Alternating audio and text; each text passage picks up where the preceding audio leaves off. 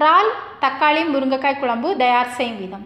First ஸ்டவ்வில் pan வைத்து சூடாக்கி மல்லி, மிளகு, கசகசா, சிவப்பு மிளகாய் போட்டு நல்லா வறுத்து மிக்ஸி ஜாரில் இட்டு பொடித்து வைங்க. அடுத்து இது கூட வெள்ளை பூண்டு, தேங்காய் போட்டு கொஞ்சம் தண்ணி ஊற்றி பேஸ்ட் அரைத்து சைடில் வைங்க. அடுத்து ஸ்டவ்வில் pan வைத்து ஆயில் ஊற்றி சூடாக்கி ஹோல் கரம் மசாலா, வெங்காயம் சின்னதாக கட் பண்ணி போட்டு உப்பு சேர்த்து கோல்டன் கலர் வரும் வரை ஃப்ரை பண்ணுங்க. அடுத்து இது கூட மஞ்சள் தூள், முருங்கைக்காய் பீசஸ், தக்காளி பீசஸ் போட்டு நல்லா வதக்கி கொஞ்சம் தண்ணி ஊற்றி மூடி வைத்து 5 to 6 minutes நல்லா வேக வைங்க.